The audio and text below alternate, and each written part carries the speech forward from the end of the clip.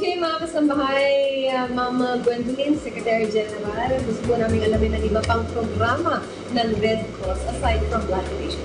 Yes, good morning din at good morning Kuya Daniel at sa inyo lahat. Well, marami pong programa ang Red Cross, no? Number one, yung pinag-usapan natin for the past few days, yung ating blood donation program. So, this month, sabi na natin ay Blood Donors Month. So, itong Blood Donors Month ay ito ang month para sa ating mga blood donors. We pay tribute to them because kahit maganda yung mga machines sa blood bank, kahit sabihin mo marami ng blood centers, kung wala kang supply ng dugo, useless. No? Kailangan talaga meron kang source of blood. Yan po ay utang na loob po natin lahat sa ating mga blood donors. Kaya itong birthday para sa kanila, ang Red Cross po ay naglaan po ng budget at panahon at iba't ibang mga activities para po sa ating mga blood donors nationwide para sila ay pasalamatan. No? Then bukod dyan, ngayon ay panahon na naman ng tag-ulan, no? Bagyo. Ayaw natin na madagdagan pa ng risk ang mga iba't ibang communities, kaya tayo na pinaghandaan natin yan, we train them, we organize them. During the height of any emergency, ang Red Cross po ay nandiyan para mag-rescue, magsabit buhay. No? Pagkatapos noon, ibigay buhay naman tayo sa pamaraan ng dugo kung kailangan, relief goods, no? Pagkain o kaya mga non-food items. We help in the evacuation center management. Then, yung mga nawawalang family members, we are helping to trace them para ma-reunite naman sila no, during disaster. Then, isa sa programa pa rin natin or service natin ay yung ating safety service training at yung life-saving skill. No? First aid, CPR, yung mga ambulance service, pag-rescue sa mga dagat, o yung mga open sea, yan, ginagawa natin yung mga water search and rescue program. Then, listening rin po tayong welfare program natin. Ating welfare program, we're looking into the needs of the OFW. Makalakas natin yung isa, pag OFW, walang problema. Sa kabansa ba yung sweldo na lang. Dollar earners.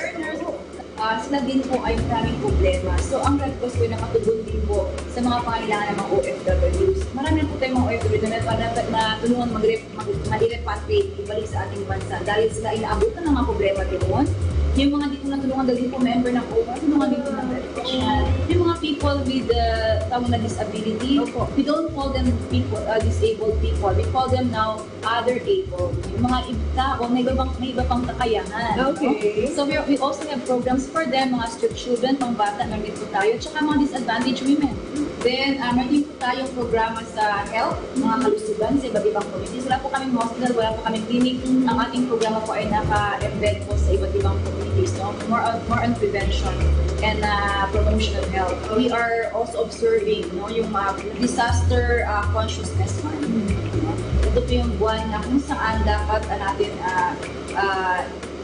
reflect po na anong nangyari sa mga nakaraan na taon and how we can improve the way we address disaster concerns in the country. So you'll have series of trainings and training, pagtulong natin, adjustment ng ating programming. So meron kami external internal activities na ginagawa para mas mapaganda natin ang ating service model sa larangan na ng disaster preparedness. Okay.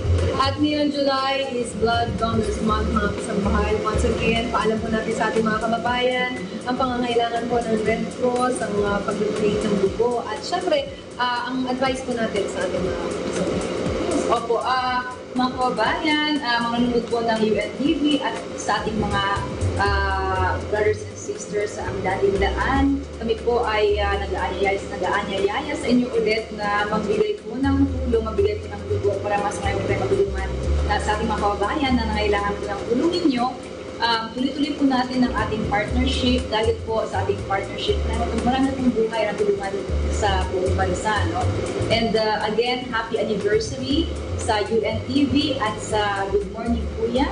Maraming salamat kay Brother Eddie at kay Kuya Daniel at sa lahat po ng bumubuo ng UNTV at ang dating daan series. Thank you very much. Thank you very much. Secretary General Gwendolyn Mang, thank you very much for this wonderful opportunity. Salamat po na marami mga kasabahay. There we have it. Ang pag-donate po ng dugo ay hindi lamang lilikas ng buhay ng iba, kundi ito rin po ay maganda para sa ating bansa. See you again next time sa ating segment, Usapang Pangkalusugan.